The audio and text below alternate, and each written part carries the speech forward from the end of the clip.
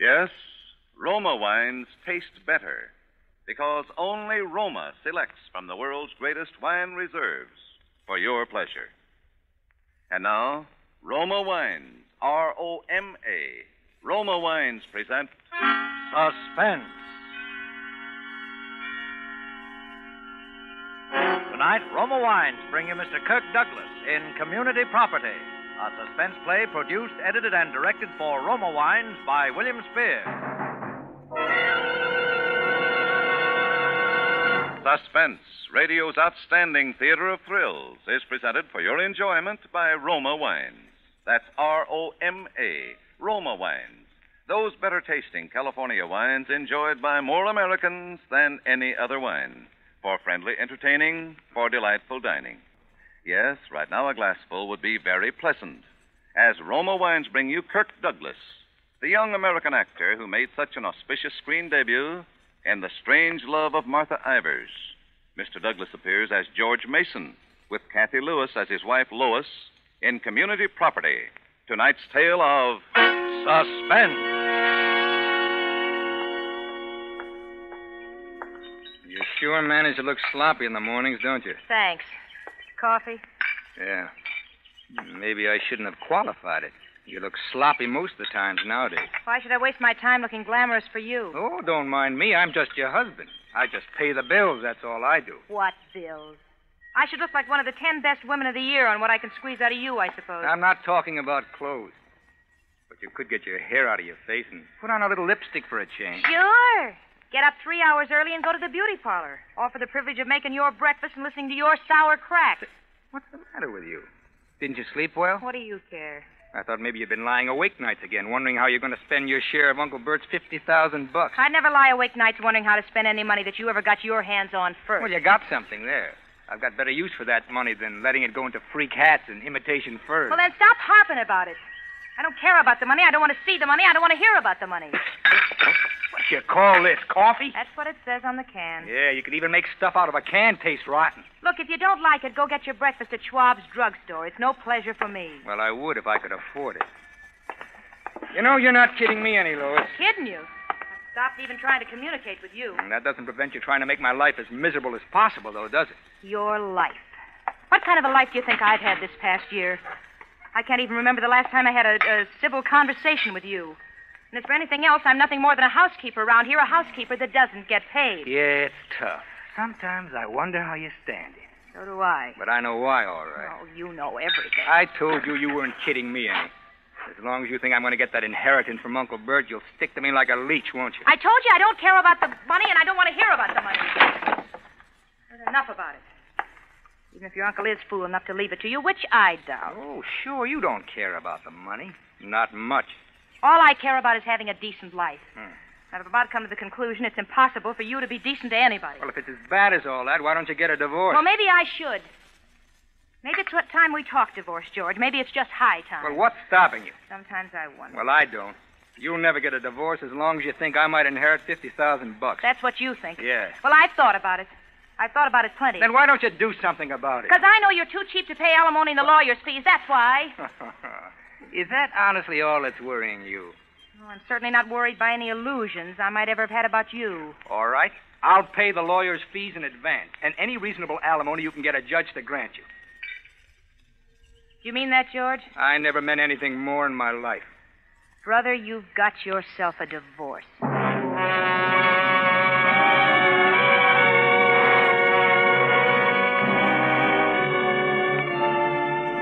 I tried to register shock and righteous indignation, but I could hardly keep my face straight. Lois was going to get a divorce. I'd been working on it for a year, ever since I'd realized that Uncle Bert was going to die and I was going to inherit his estate. Ever since I'd realized that under the community property laws of California, Lois would get half of it. Half of $50,000, I figured. Maybe even more. $50,000. I wasn't going to share that with Lois or anybody else.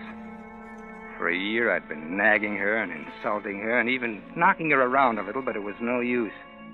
She just turned sullen and took it. And so I'd just about given up thinking about divorce. I'd begun to think about something else for Lois. I'd begun to think about Murder.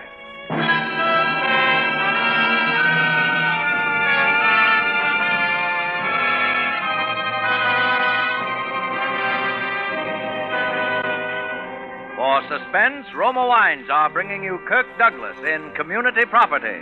Roma Wines' presentation tonight in radio's outstanding theater of thrills, Suspense.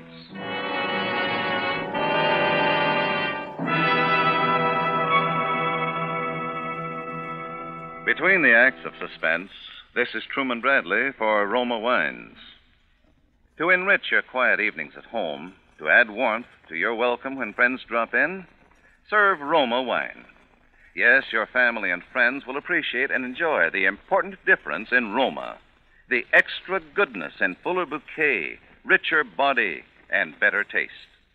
That better taste of Roma wine begins with California's choicest grapes. Then, with ancient skill and America's finest wine-making resources, Roma master vintners guide this grape treasure unhurriedly to tempting taste perfection. These choice wines are placed with mellow Roma wines of years before. And from these reserves, the world's greatest reserves of fine wines, Roma later selects for your pleasure. So, for everyday enjoyment or gracious hospitality, serve Roma California Sherry, Port, or Muscatel. You'll find all Roma wines delightful, moderate, inexpensive, and always better tasting. That's why more Americans enjoy Roma than any other wine.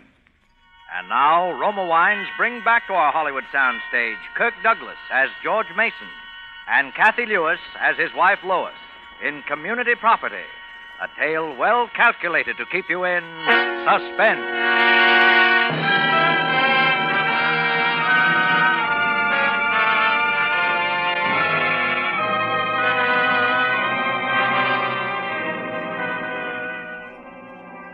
So now Lois is going to give me a divorce.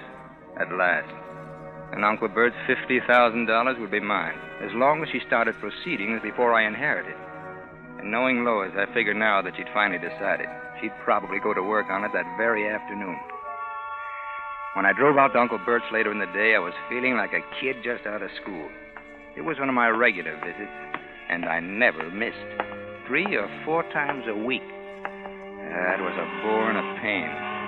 But I'm a guy that can put up with $50,000 worth of almost anything.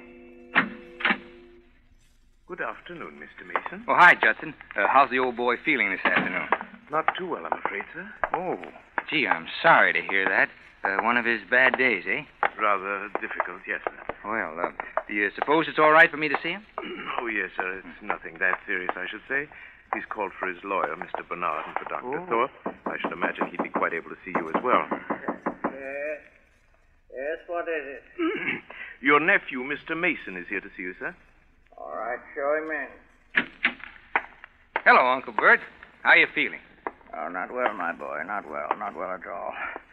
Well, go on, Judson. Close the door. Go about your business. Yes, sir. Yeah.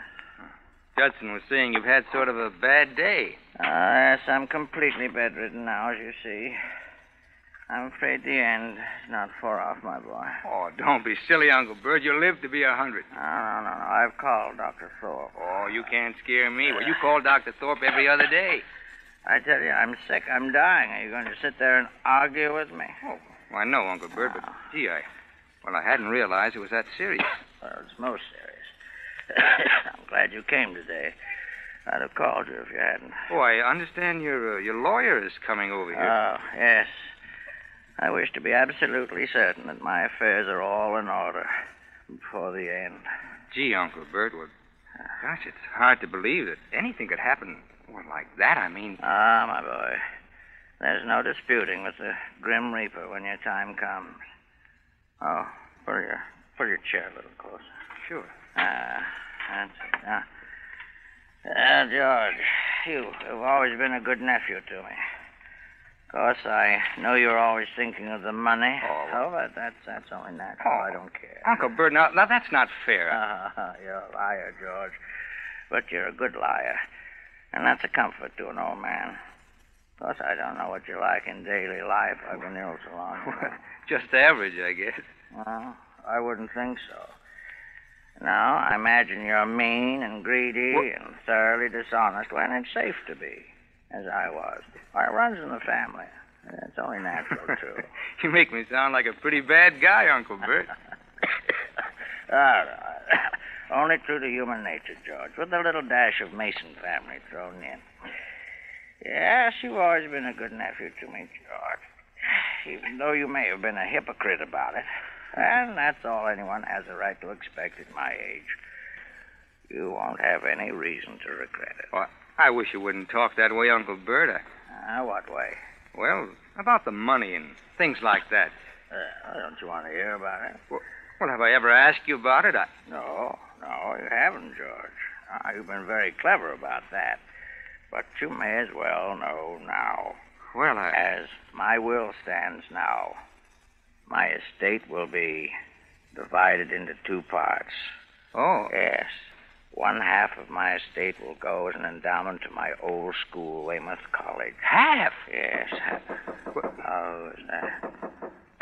Come in. Well, hello, Mr. Mason. How are we today? Doctor. Old man's handing out bad news today. Now, in your case, I'm afraid you're about to lose a steady source of income, Doctor. Oh, meaning... Meaning me. Yes, I'm afraid you're going to have to find some other victim to pay your office rent very soon now. Well... Yeah, you know my nephew, of course. Sure. Hi, Doc. Hello, George. By the way, George, here's a prescription your wife asked me to write out for her. You might have it filled on your way home if you have time. Sure, thanks. Yes, bad news all around. Now, George here, I've just informed him that I'm leaving half my money to my old school. He looks mighty disappointed, doesn't he? Oh, now, Uncle Bert, it's your money. Why should I be sore? Now, the post, please, Mr. Mason. Yeah. Thank you. Of course, I haven't told him all of it yet. You want to hear the rest, George? Huh? Whatever you say, Uncle Bert. Really, Mr. Mason, you shouldn't be talking too much. Your condition's not as good today as it might be. Oh, I know that. But as I was saying... Sure. What was I saying? Oh, yes, the will. As a matter of fact, I'm leaving you fairly well provided for, George.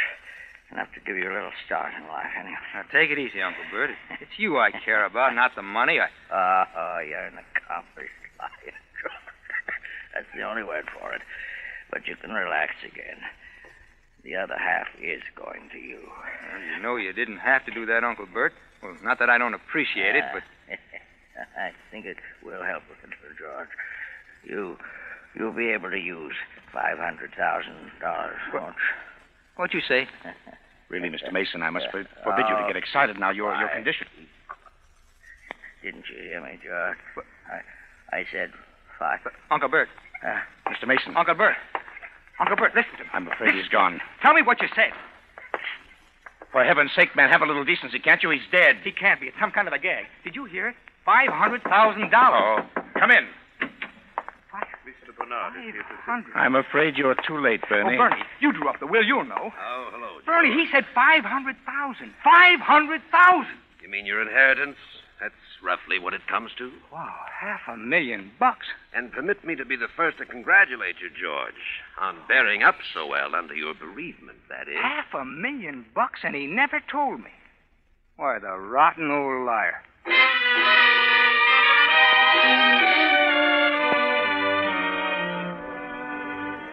I left the house in a daze.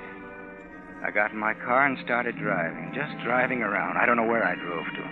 I just drove, and I must have spent that $500,000 500,000 different ways. But I wasn't in such a fog that I didn't do a little real thinking, too, about Lois. Because now if she got her divorce, she'd nick me for half that money anyway. And I wasn't having any of that. Not after what I'd been through. So it would have to be the other way. So I'd have to talk her out of the divorce, or it'd look too much like a motive. First, I wanted to be absolutely sure of everything. I spotted a corner drugstore. It was late for this time, but I had Bernie's home number, so it didn't matter. Then, on the way past the drug counter, I remembered the prescription Doc Thorpe had given me. I think I had the idea right then. Yes, sir? How long will it take you to fill this? Well? Oh, that won't take any time. Okay. Where's your phone? Just to your left, sir. Thanks.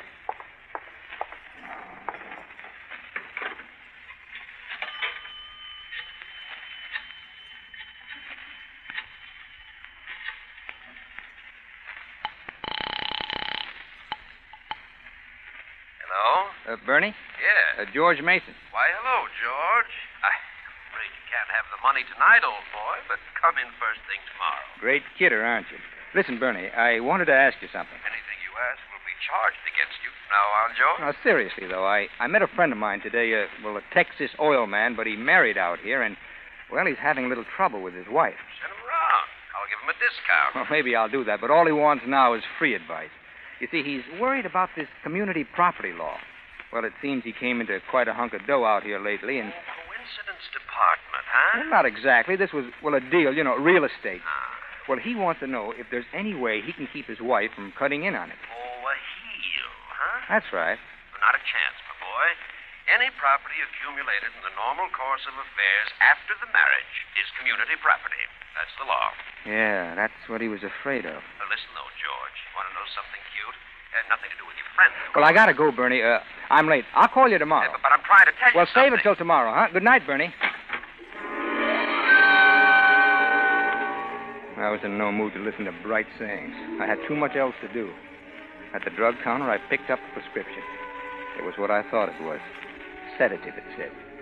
She'd been taking stuff to make her sleep for quite a while now. At the next corner, I bought her the biggest box of candy I could find. Then I went home to kill it.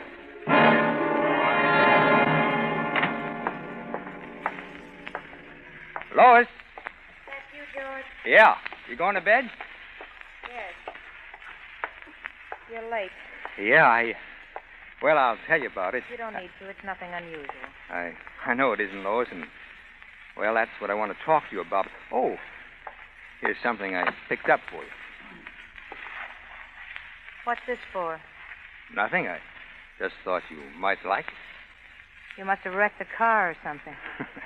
No, but, well, I've been doing a lot of thinking today, Lois. So have I. Well, you haven't done anything about that yet, have you? I mean, the divorce. Not yet. I know you're in a big hurry, but tomorrow will be time enough, won't it? Oh, now listen, Lois. Like I said, I've been doing a lot of thinking today. Well, it was quite a shock when you said that this morning. When I said it? Well, when it came up that way. I got to thinking, well, I've been pretty rotten to you these last few months. Well, I don't know why, but I have, and I know. You haven't been exactly the ideal companion, George. Well, it's as though something was driving me, making me do things and say things that I didn't mean and I didn't want to, and I couldn't help myself. Gosh, I don't know what it's been. Worry, trying to scrape along with everything going sky high and running into debt and thinking about the old man's money. I don't know what it's been, but I know it's been awful. For me, too. And I know it's been 10 times as bad for you. I know, George, but everybody has those kinds of worries nowadays. Well, I know, and, well, they don't take it out on somebody else the way I have, but when you talked about divorce, it made me realize I love you, Lois. I don't know how I could ever get along without you. Do you really mean that, George? I never meant anything more in my life. Just give me another chance, Lois. I'll do anything. I'll go to a psychiatrist or something. I know it's been my fault, but I can change. If you'll help me, I can change overnight. It'll be the way it used to be, huh? Oh, George. Oh, now, darling, I know I've been a terrible heel. I knew it wasn't really you. It hasn't been all your fault either. Yeah. I've been sullen and nasty, but I had to do something just in self-defense, just to keep from going crazy. Because I love you so. Oh, now, there, baby. It'll be different now. I've learned my lesson, honest. George, I know it will if we try, if we both just try. We used to be so happy. We're going to be happy again, too. You see, happier than ever. I know it. You know, I think I'll really sleep tonight for the first time in months. Good. I've been so nervous lately, I've just been a wreck. Oh, say, that reminds me. I ran into Doc Thorpe today, and he gave me a prescription of yours. I had it filled on the way home. Here. Hmm? Oh, my sleeping pills. That's funny. You're thinking about that now, and I probably won't need them anymore. You better take one anyway, just to be on the safe side, huh? Say, maybe I'll take one, too. Gee, it's been a pretty tough day. All right. I guess tonight maybe I'm almost too happy to sleep. Would you warm up a little milk for me, darling? Take him with? Why, sure, honey. I'll fix you right up. Thanks, darling. I went downstairs and started warming the milk. I'd had the stuff hidden away for a couple of months now. It was a narcotic that would have the same effects as the sleeping pills and show up the same way in an autopsy. I put some sugar and cinnamon in the milk to cover the taste, and then dumped in enough of the stuff to kill a horse. Then I took it up to her. Thanks, darling. Yeah. Huh. That's nice. What'd you put in it? Oh, just sweeten it up a little. Sweet to sweet. Oh, here's your pill. Thank you. Oh. It tastes a little funny. Oh. It's nice, but kind of funny. Oh, yes, maybe I got the milk a little too hot, huh? It always tastes funny when it's boiled. Maybe. To drink it all now, that's a good girl. There. That's the ticket. Feeling sleepy? All of a sudden. Well, now you lie down and let me tuck you in, and you get a good sleep. And tomorrow, we'll start all over again. Oh, yeah. A new life. That's right. Tomorrow, there'll be a brand new life.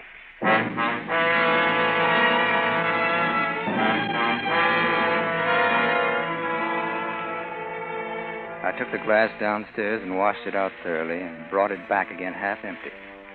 I dumped about 3/4 of the sleeping pills down the drain and then tipped the bottle over on the bedside table to give things that reckless look and went to bed. You think that's pretty funny, I suppose? Lying down in the next bed to someone you know is dying, will be dead before morning? Someone you just murdered? Well, maybe it is. But all I was thinking of was that $500,000 and spending it over and over another million different ways as I went off to sleep, and believe it or not, I slept like a baby.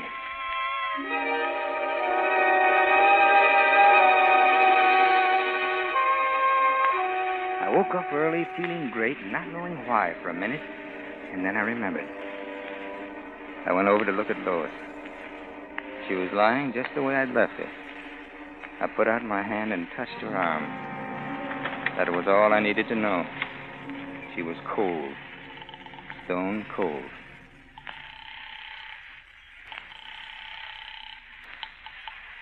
Dr. Thorpe's office. Give me the doctor. Quick, quick. Calling, please. What's the George Mason, hurry, please. Hello, George. Oh, Doc, listen, you got to come right over here. Something's happened, something terrible. What is it, George? Lois, those pills you gave her. She's taken almost all of them. I can't get her to move. Now, wait a minute, George. Wait a minute. Are you sure there isn't some mistake? I know there isn't. She's cold. You'd better call the police, George. Police? Yes. Yes, it's usual in such cases. I'll be over, but you'd better call the police.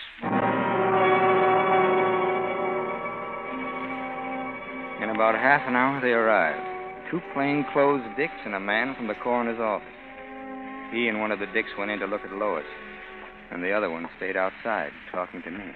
I know it's a trying time for you, Mr. Mason. I can't understand it. I can't understand it. Had you and your wife had any quarrels? No, well, we had our little spat, but nothing more than any other married couple. Well, nothing to make her do a thing like that. Had she been taking these sedatives long? Well, the last few months.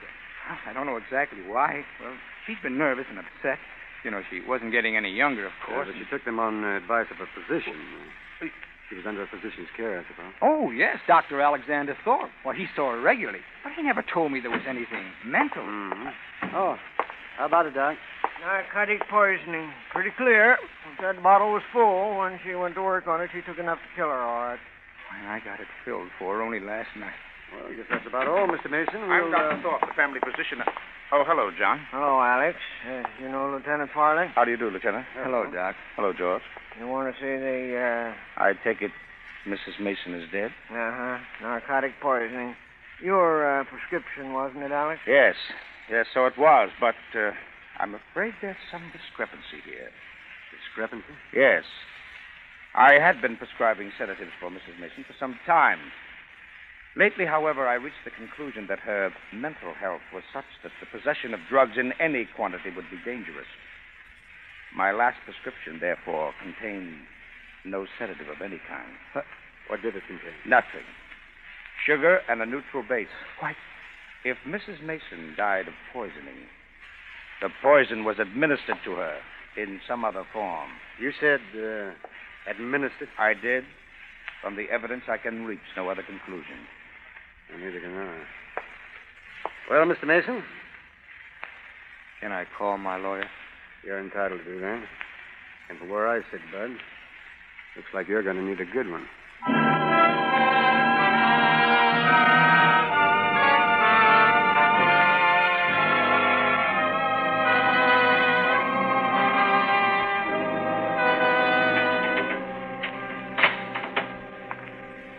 Well, let that be a lesson to you, George. Before you commit a murder, always check with your attorney. Great kidder, huh, Bernie? Sure. If you'd only told me this on the phone yesterday instead of that cock and bull story about a friend from Texas, I could have saved you a lot of trouble.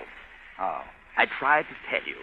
Money that you earn or make in business is community property. Money that you inherit is not. What? That $500,000 would have been all yours, George. You see what I mean? Next time, check with your attorney. Check with your attorney. A great kidder. Now he says, don't worry. If he can get me off the gas chamber, I'll still have the worst years of my life ahead of me. How do you like that?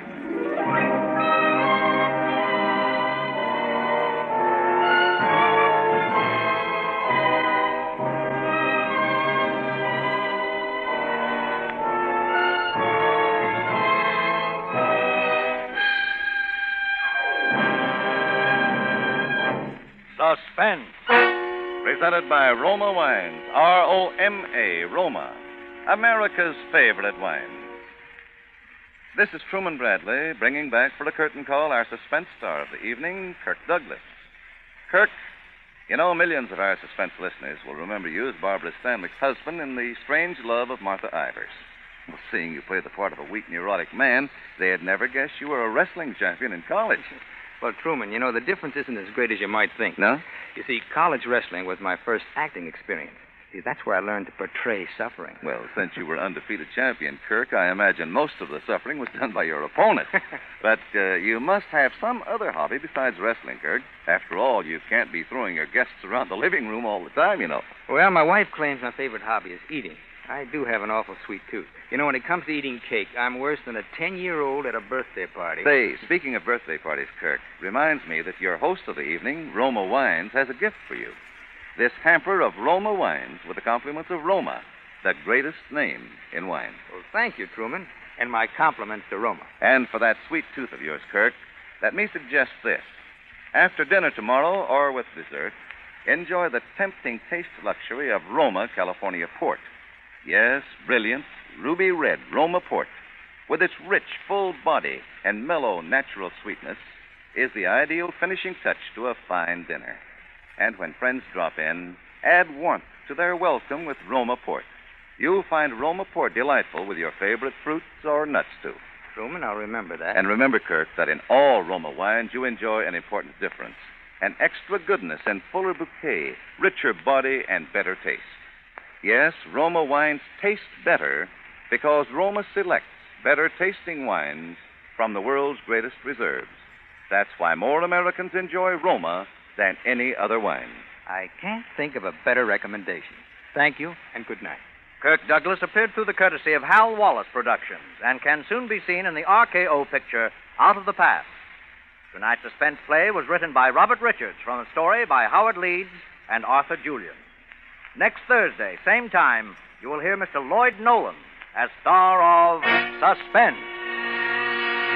Produced and directed by William Spear for the Roma Wine Company of Fresno, California. This is CBS, the Columbia Broadcasting System.